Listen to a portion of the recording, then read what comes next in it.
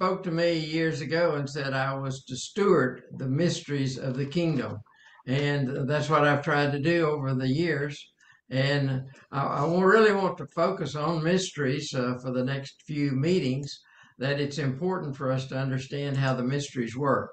You know, in religion, people are encouraged and sustained by the many religious activities that they're involved in. It's not by the results that they're getting, but in the kingdom produces results, and so we need to recognize that God wants us to change situations, to bring His kingdom uh, into reality, and not that it's just some principle in the faraway distance, but the kingdom can be brought into our situations. And when you bring the kingdom into a situation, things change. And that's important for us to recognize, that we need to change, and we need to. The change starts with us, and then it changes in things around us. And so they're basically it's about the revelation of the mysteries of the kingdom. So you have to understand the mysteries of the kingdom. But when you discover mysteries, then you can begin to bring what's been revealed to you in the mysteries. You can bring it into practice on the earth, in your life, and in situations. And they're basically three premises that I want to talk about just briefly that underlie this series. And the first one is that, in its most simplest form, we can think of the kingdom as being the authority and power of God that can rule over what He has created. So it's His power, His authority ruling over what He has created. That's premise number one. And I want you to know that the Bible talks about there's a kingdom. It's a divine kingdom, and it's going to rule over other kingdoms. It's not like there's a competition between kingdoms. There is one kingdom that's going to rule over all. Daniel saw it, and he had a vision, and he saw a lot of different kingdoms. The Babylonians, the Persians, the Greeks, the Romans. But there's going to be one that rules over it, and it's the divine kingdom. And so I want you to read that, and then we'll go to Revelation, because again, God's kingdom is going to rule over all. In Daniel 2:44, and in the days of those kings, the God of heaven will set up a kingdom which will never be destroyed. Hallelujah. And that kingdom will not be left for another people. It will crush and put an end to all these kingdoms, but it will itself endure forever. Hallelujah. Hallelujah. It's and going to then endure forever. Forever. Okay. Revelations 11:15. The kingdom of the world has become the kingdom of our Lord and of His Christ, and He will reign forever and ever. Praise the name of Jesus. So I want you to see that you're in a kingdom. It's not like other kingdoms. It's going to supersede all other kingdoms. And so the first premise is that the kingdom is the power and authority of God to rule over what He has created. Premise number two is that there has to be a change first in us, and then we can change things around us. So in the kingdom, the work goes on within us first, and then we're able to change things around us. Now we see this with when the children of Israel came out, were delivered out of Egypt. There was a great exodus, but they didn't change. God didn't change them, and so they wanted to go back to where they had been. They couldn't go into the promised land. So there has to be that internal change. We see it from John 3, verses 3 and 5, that we have to be born again in order to even see the kingdom. And then we're born of the water and born of the Spirit. So these are internal changes. That happens first before we can enter the kingdom and bring the kingdom to bear on situations. And now, premise 3 then is when we bring the kingdom rule into a situation, things will change. Hallelujah.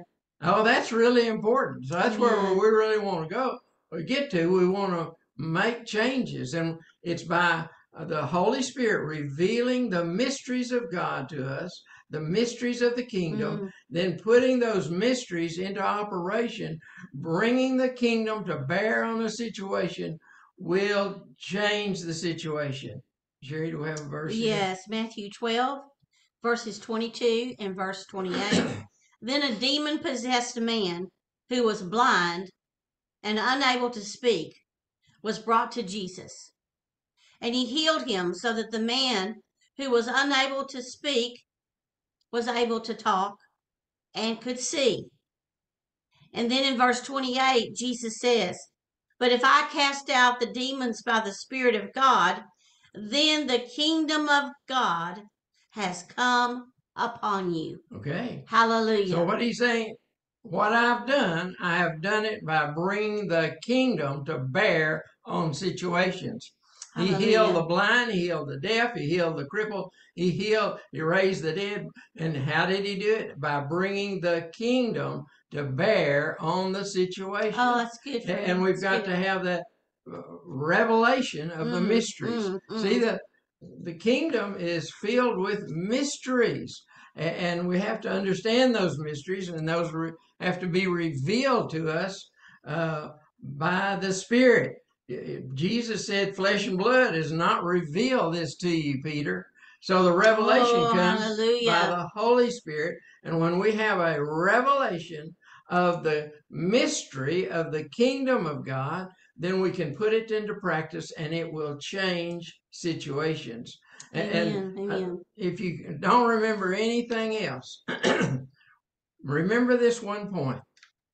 And this is really the third point I was making, and that is you can change situations by bringing the kingdom to bear on it. That's what Jesus did. Hallelujah. He encountered a man who was demon possessed, who was blind and could not speak, and Jesus brought the kingdom to bear on that situation by the Holy Spirit casting out that demon, and then the man could see and he could speak. Hallelujah. Hallelujah. Now the kingdom, I want you to realize that the kingdom, there's no limit on the kingdom. The kingdom is expanding, it's increasing. And so don't think, well, I have read a book about the mysteries of God, so I know everything, or I have been taught the mysteries of God. See, things are changing. The kingdom is expanding at a faster rate than you can imagine. And this is by the Spirit of God. We have to be flowing with the Spirit of God. Let the Holy Spirit reveal the mysteries to you. I just want to look at back in Isaiah. Isaiah chapter 9, verses 6 and 7. "For a child will be born unto you, a son will be given to us, and the government will rest upon his shoulders. There will be no end to the increase of his government or of peace on the throne of David and over his kingdom." Okay, so the kingdom is ever increasing, so it's not static. And don't think, well, I have found all the mysteries. No, the mysteries are going on, and we need to find the mysteries that reveal to your life and to my life. Those are the ones that we're interested in. Let the Holy Spirit show us what is important.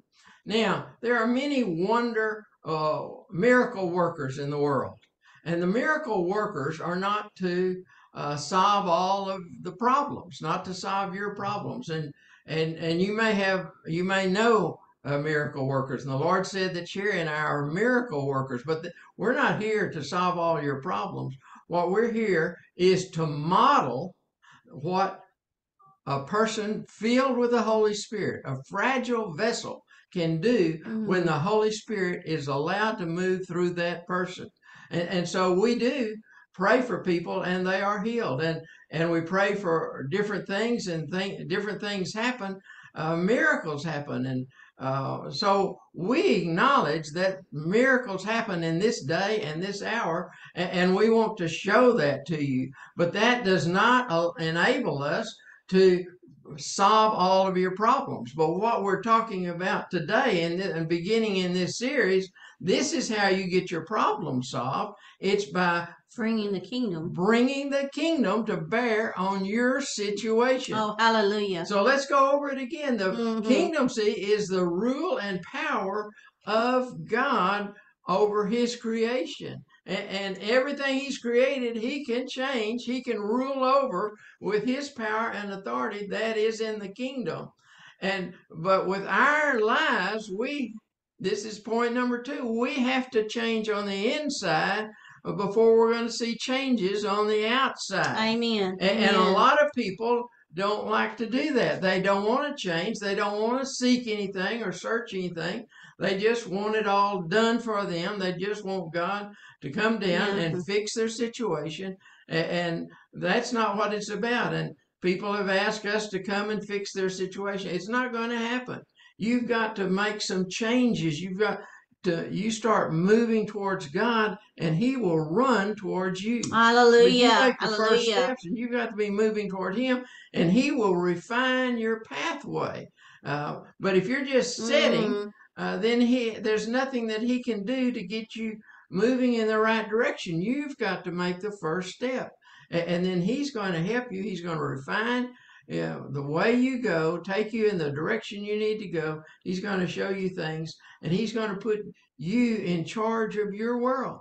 And he gives you power and authority to do it. And so we're just vessels. We're just fragile vessels. But God uses those people who are sold out to him to bring forth his kingdom. Hallelujah. And how is his kingdom going to increase? It's because people that believe in the Lord are going to be open vessels to him, so that his spirit can flow through them, and his the miracles will happen, and signs and wonders will happen, because as everybody is doing what they're supposed to be doing, then the kingdom is going to be increasing.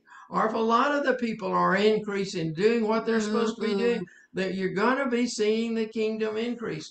There is no end to God's kingdom. That's pretty exciting. Hallelujah. Now, Jesus taught about mysteries. He said they're mysteries. I believe there's 72 times he talks about parables of the kingdom. Things that we don't know naturally. Natural people cannot know those things. It's by the Spirit of God we know those things. And Jesus said here in Matthew 13, verses 44 through 46, he said the kingdom is like hidden treasure.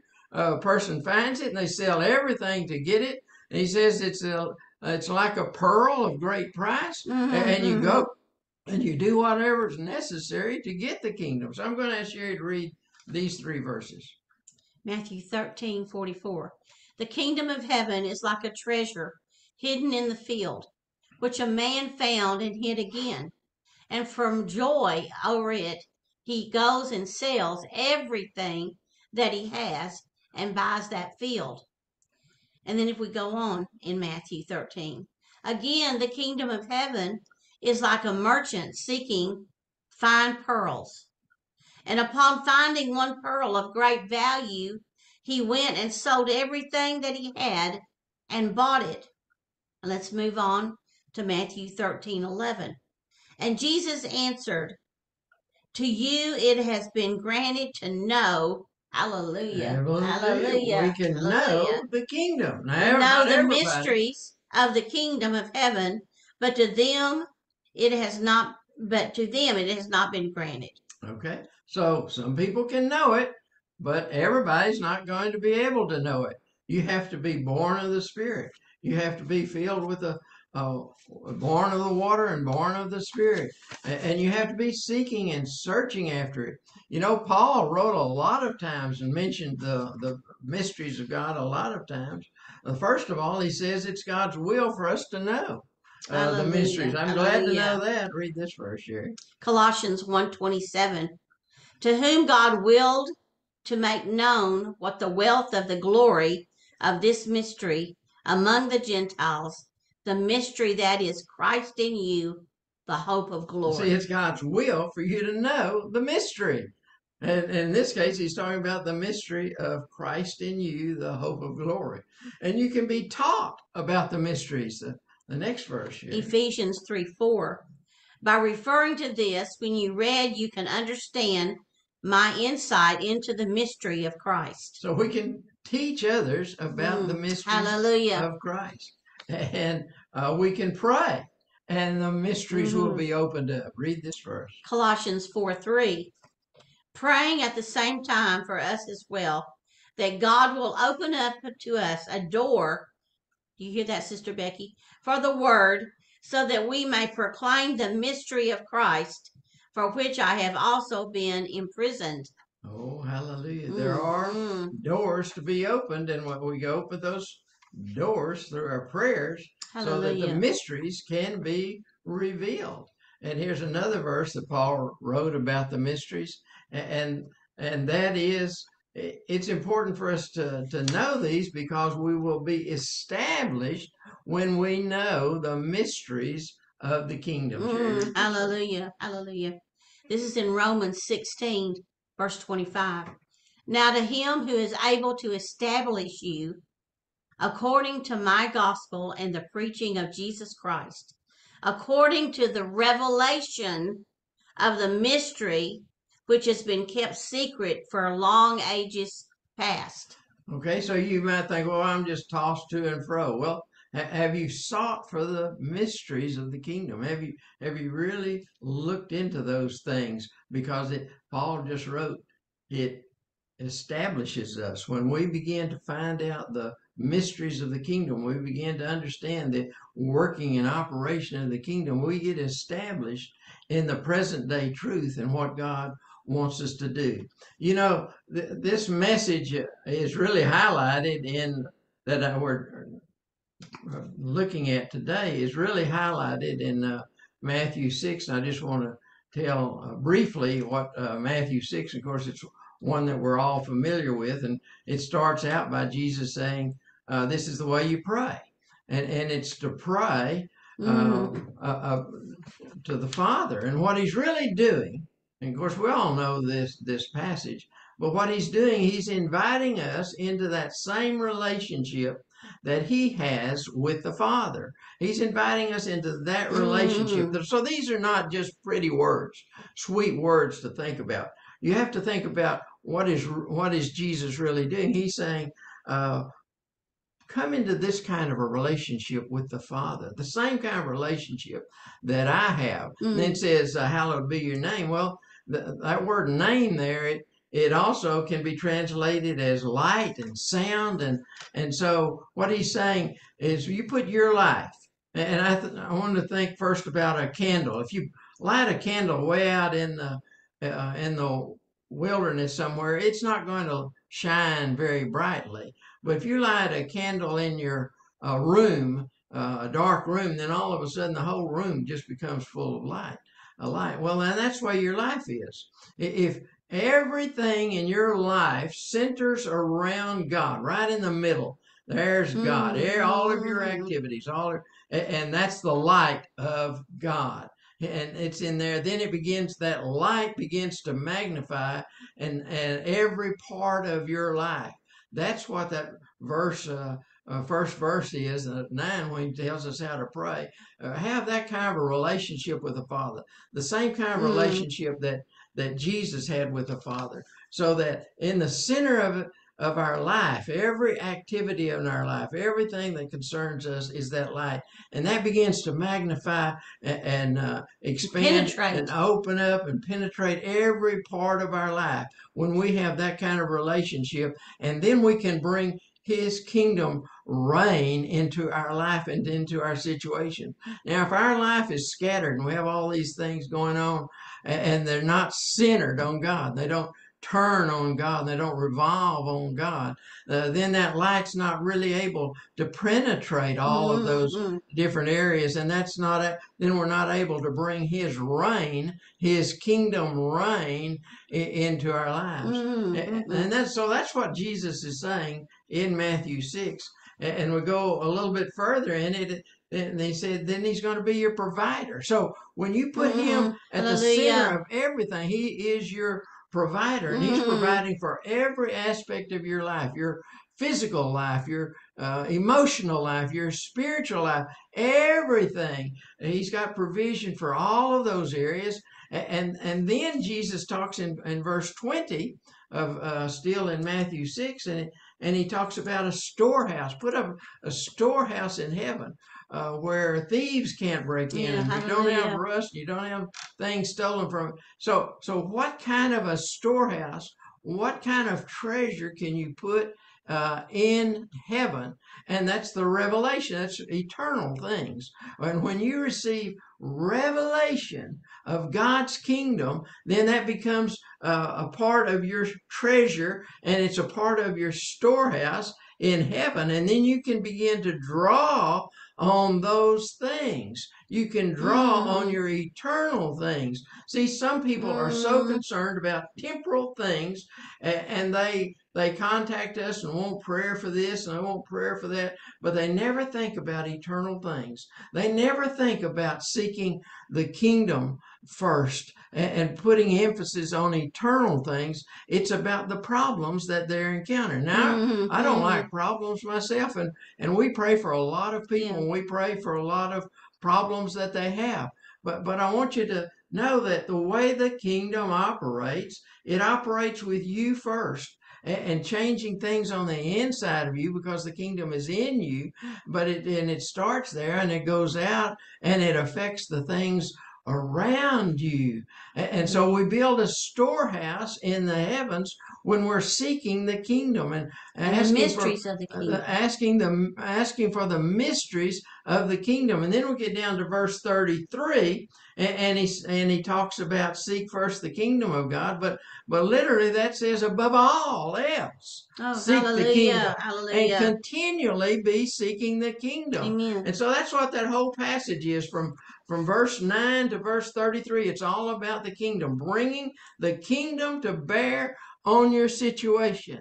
And remember that third premise that I had is if you can find those mysteries by the Holy Spirit and begin to operate in the kingdom, you can bring forth the kingdom to bear on any situation and solve any problem in your life or in the life of the people around you by bringing the kingdom to bear on it. That's Hallelujah. exactly what Hallelujah. Jesus said he did when he cast out that demon by the Holy Spirit and caused that man who had been blind and deaf that he could now see, and now not deaf, but he could not speak, but now he could see and speak. He said, I brought the kingdom to bear on that situation. And you can bring the kingdom to bear on any situation in your life, but you've got to seek for that.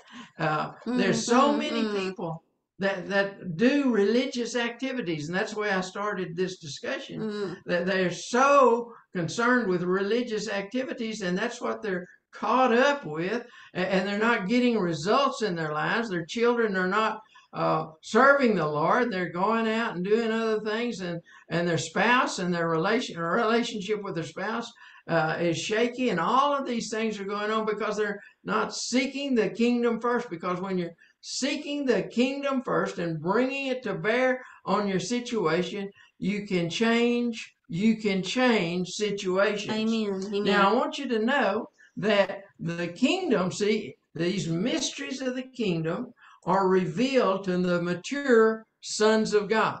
Now, Mm. in the Bible, in the Greek, there are different words used for sons Yes. and for children. And we see in Matthew 18:3, he's talking about little children. The kingdom, the little children can receive the kingdom, and we have to be like little children in order to receive the kingdom. But this Greek word is padion. Padion, it's just a little child. It's a little child. Mm. But then we get to Revelation, and I mean to Romans, Mm-hmm. Romans 8:17, and it talks in that about another child, another son.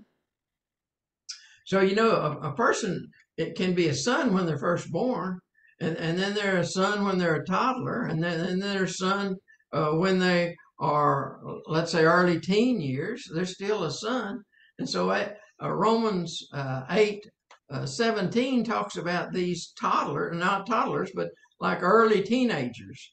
And the Greek word there is teknon, and they're not yet mature.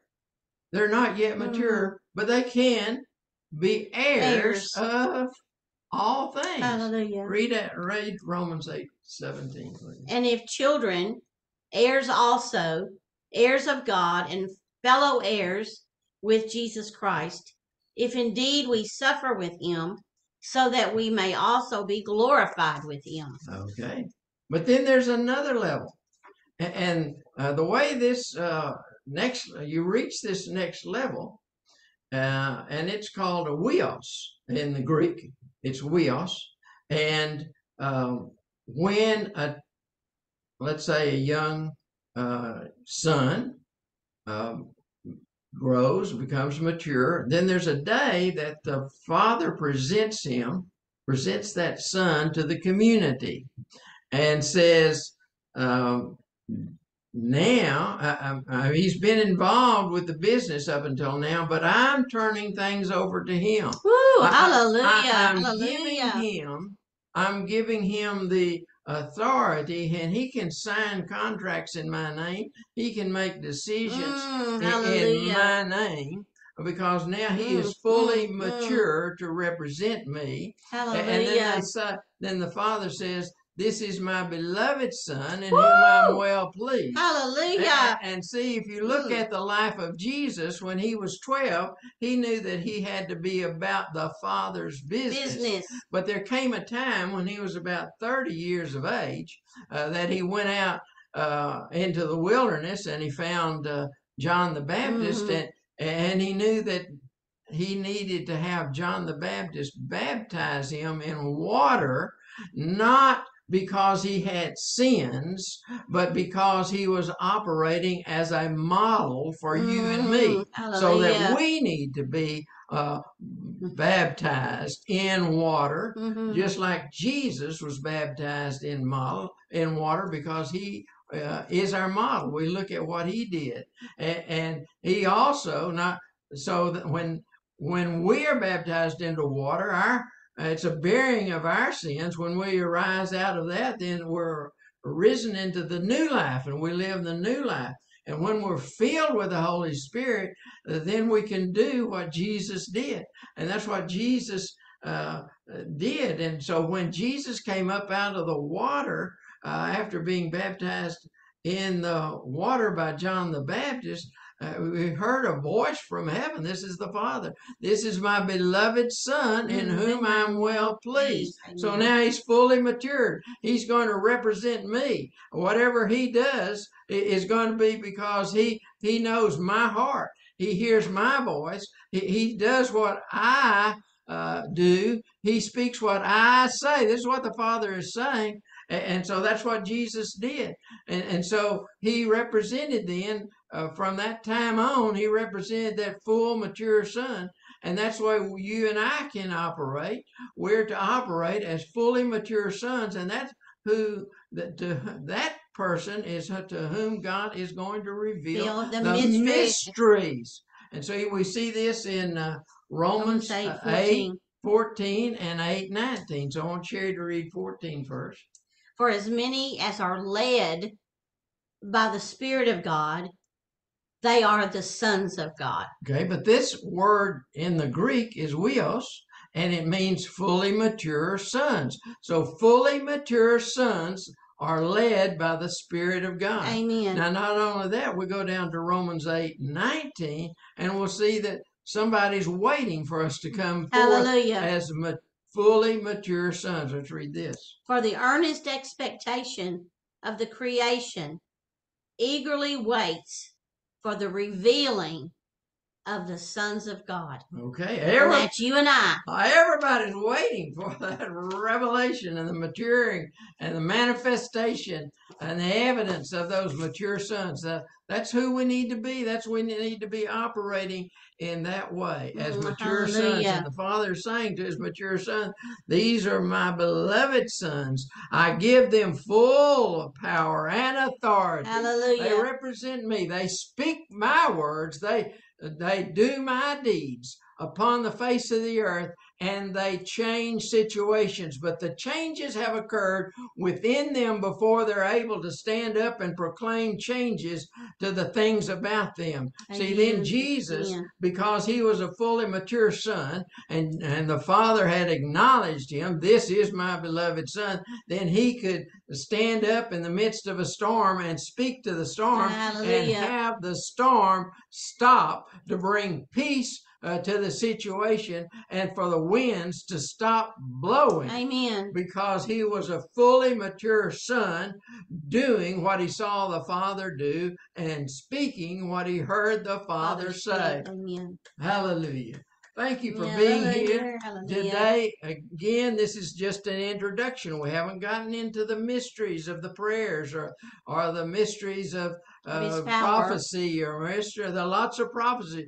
I mean, lots of different mysteries we're going to talk about. Today was an overall, just an introduction to the mysteries of the kingdom and why it is important for us to be able to use those mysteries, how we apply them, how we find out. We find out by the Holy Spirit. We have to continually be seeking for the kingdom. So thank you for being here, but be in tune, stay in tune for the mysteries to come. Hallelujah. Turning it over to Sherry. Hallelujah. Well, I'm going to open up the floor in just a moment, and I feel like there are some comments that you want to make about this new series. You know, knowing the mysteries of God, like Brother Fred said, and being able to bring those mysteries into our situations and other people's situations, then that's when we see victory, and that's when we see triumph over the tactics of the enemy. And that's what we want to see. We want to know more about the mysteries of God. We seek after them. We search for them. And that's what we encourage you to do as far as, this introduction to this new series, is that we are encouraging you to ask the Lord, show me your mysteries. Show me your mysteries about healing. Show me your mysteries about miracles. Show me your mysteries about encounters with you. And he will. He will reveal those mysteries to you because you have become one of his children. And we believe that this leadership group are leaders that are mature. You are mature sons of God, being led by the Spirit of God, and that's who he's going to reveal his mysteries to. What about the mysteries of financial abundance and blessings? He's going to reveal that to us. And so this is something that not only can you receive for yourself, but also be able to give unto others. And I spoke this over the people this morning, and that was that the Abraham blessing, I speak over everyone in this meeting tonight in the name of Jesus, and anyone who watches this later on, I speak over you the Abraham blessing. And what is that? It is God spoke to Abraham and said, Abraham, I'm going to bless you so that you can be a blessing. And that's what I speak over you. That God is blessing you in many different areas of your life, that you might be able to turn and bless someone else. And so I encourage you to between now and April the 7th. That will be our next leadership meeting, April the 7th, and that you seek and search for and ask the Lord, show me the mysteries of your kingdom. And so I'm going to open up the floor and hear what you would like to say tonight. And again, thank you for being with us. Healing is going on right now in your body. Those that came on the session tonight with any type of pain in their body, I noticed that we have Eddie back with us. Hallelujah. Thank you, Lord. Anyone who has pain in their body right now, receive your healing in Jesus' name. Receive that healing. It's already in you. This is part of the mystery of healing. The healing is already in you. And so just let it manifest wherever it needs to manifest. If it needs to manifest in your back, praise the name of Jesus. Receive it. If it needs to manifest in your feet, praise the name. Oh, hallelujah. Your joints, your intestinal tract, wherever it needs to manifest, ask it to manifest in the name of Jesus.